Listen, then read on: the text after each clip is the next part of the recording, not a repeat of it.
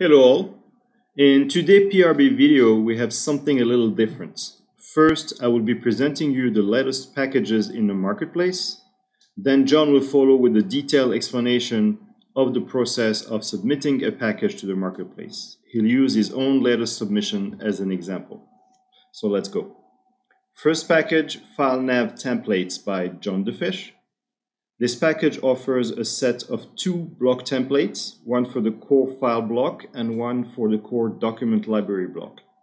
Very simply, these templates will make links to files look like links from the AutoNav block. A bullet list you can still style however you like. This is especially interesting for a document library block that presents the file list as a table by default.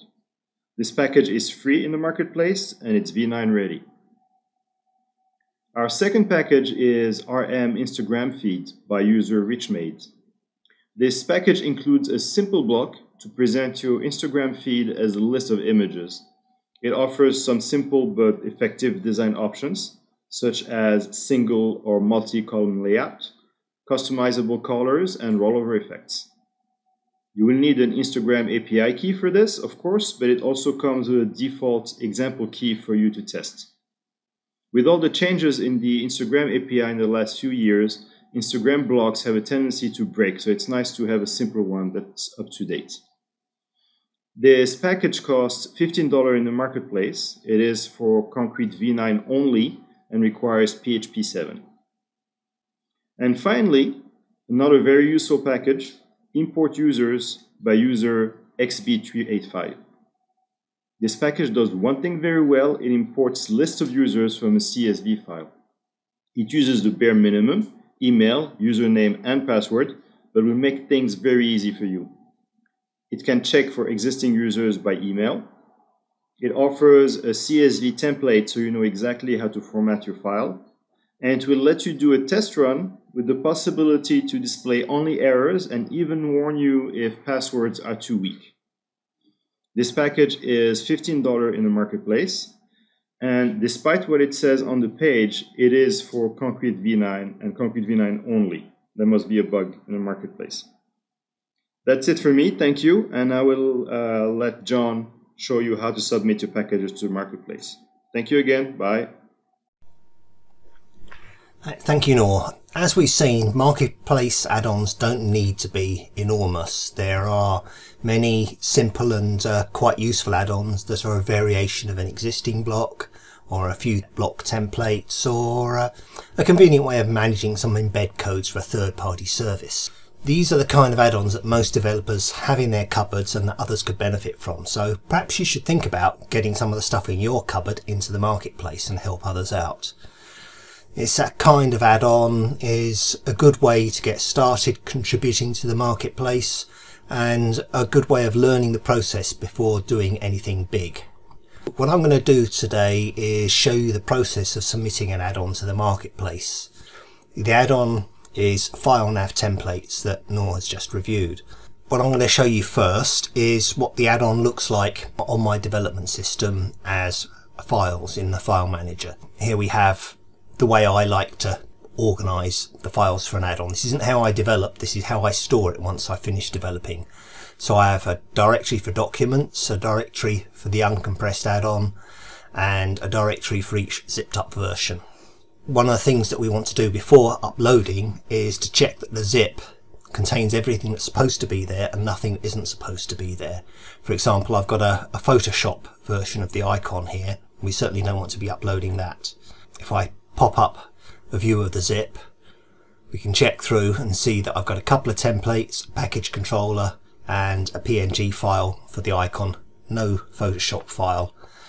If you're a Mac user, Mac OS keeps a whole bunch of hidden dot and underscore files alongside the real files, so it's easy for those to get into a zip, so take care. And some other files to be aware of are Git, Composer, test files, that sort of thing. The add-on should be just what is needed to run it on the site, not everything that was needed to actually develop it. A tool that can be useful at this stage is the linter test page. I'm not going to do that here for brevity, but you can submit an add-on to the automated test system without actually submitting it to the marketplace. What we're going to look at is how to actually submit your code. If you click the main menu and just click extensions and then scroll down, at the bottom here we have submit your code. This tells us a bit about where you can submit code, and the one we're interested in is submitting an add-on or theme to the marketplace. We have now a whole lengthy page of stuff about licensing and ownership and some basic rules of submission and some guidelines about version management and the structure of an add-on. So I won't go into that now. This is for you to read, and you should probably read this before you're even thinking about building an add-on for the marketplace. Click your way through here, have a read of it. The important bit is right at the bottom where we get to submit your work. Now this next page is a bit cringe-worthy, it's so out of date. Just leave it at version 7 and click continue. Now we come to the real part. This is the part where you upload your add-on and it begins a process of first automated and then a human review by the PRB, that's the peer review board. I won't bore you with me typing, cutting and pasting, so by the magic video we'll jump forward to a completed form and then walk through that. It's an add-on, not a theme. The name of the add-on, the handle of the add-on, this needs to match the name of the zip file and the package handle.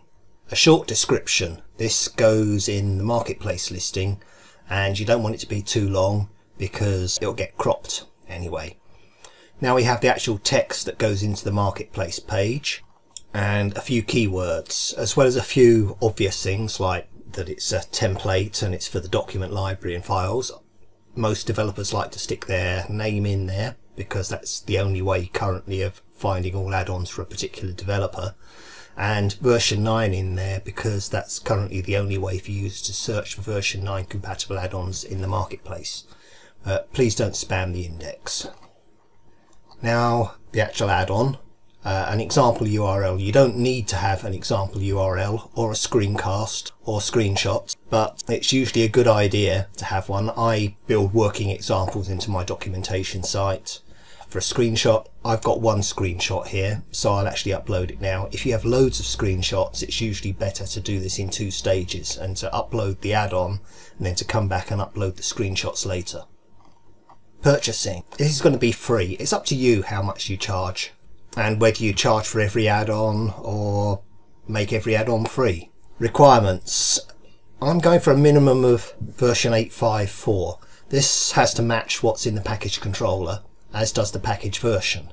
This particular add-on will probably work back to 8.0, but if you do that, you've also got to be prepared to maintain and test that far back, and quite honestly it's not worth the hassle. So 8.5.4 is a reasonable compromise between something that's fairly recent and not too onerous to manage.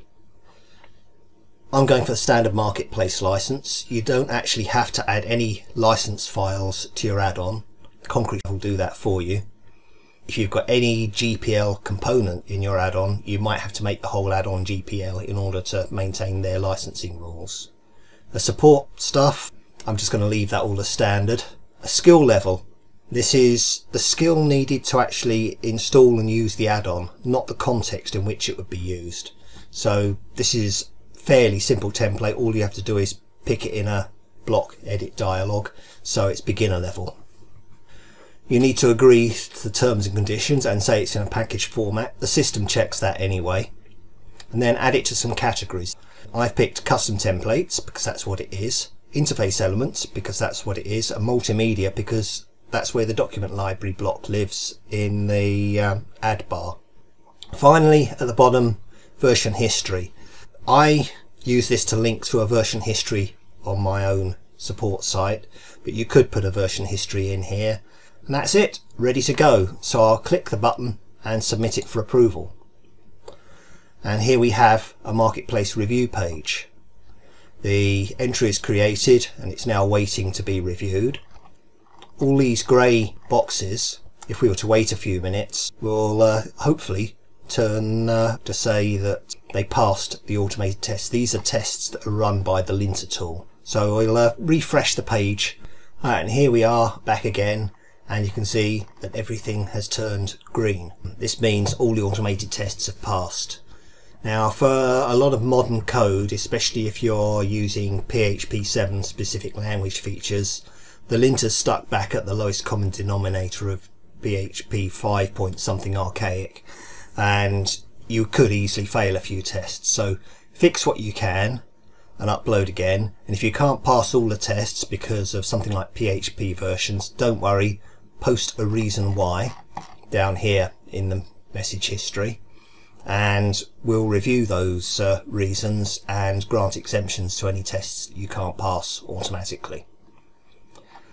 This little bit above is a checklist for reviewers of some basic points. A clean archive with no extraneous files, a good looking marketplace page, doesn't mess up the core in any way, uses translation properly, it installs. Then down at the bottom we actually get a review history where we start adding messages and responses. This is for you and for the reviewers to conduct a dialogue through the review process. Right, I've scrolled back to the top to show you a few other things. We have a link to the marketplace page. You can pop that open, and here is my marketplace page with the screenshot. It's version 9 ready.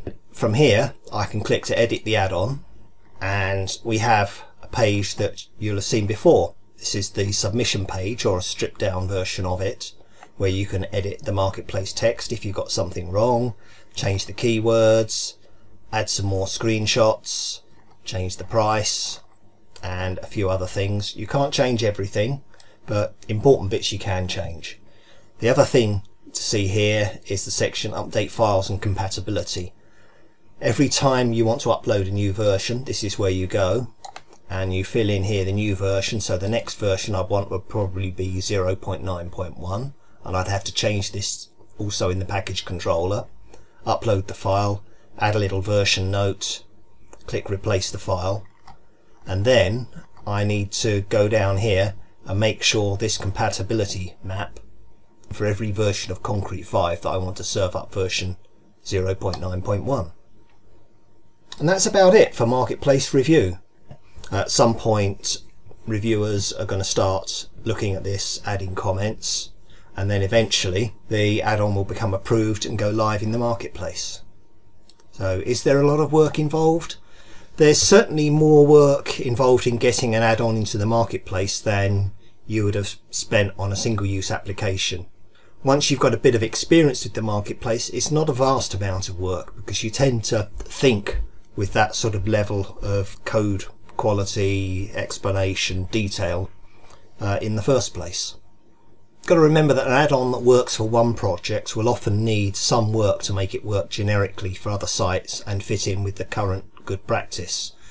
You'll also need at least a minimum of documentation, and really if you have a big theme or add-on in mind, I would recommend submitting something simple first so you can learn the process. And if you've got a bunch of simple stuff sitting on your shelf, next time you've got a few minutes to spare, think about adding it to the marketplace and contributing to the Concrete 5 community.